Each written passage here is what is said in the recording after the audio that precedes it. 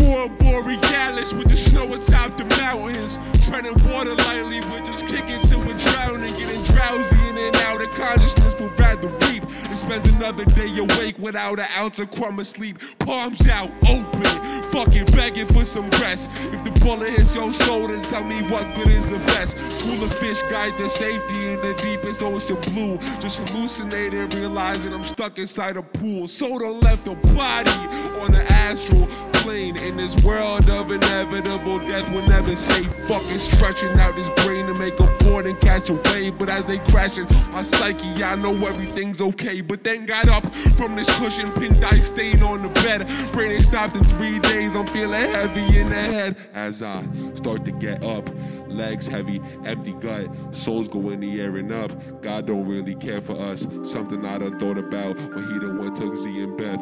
Saw all her last breath. Take this feeling off my chest. Feeling blue as glimmer when I'm skating by at midnight. Mine's been 45, my life expectancy. God, did I do something wrong? Cause I could fucking make it right. Now you got my favorite people pushing daisies to the light. Now everything is moving, reversing in slow-mo, but at least I can still feel your soul within these photos. I'm burned from the flames of your memories. Wanna put these thoughts to ease. Why can't my brain let me be? Wanna put my mind inside a box and ship it overseas. Waking up, sweating every night, I can't get over thee. In conclusion, death is inconclusive.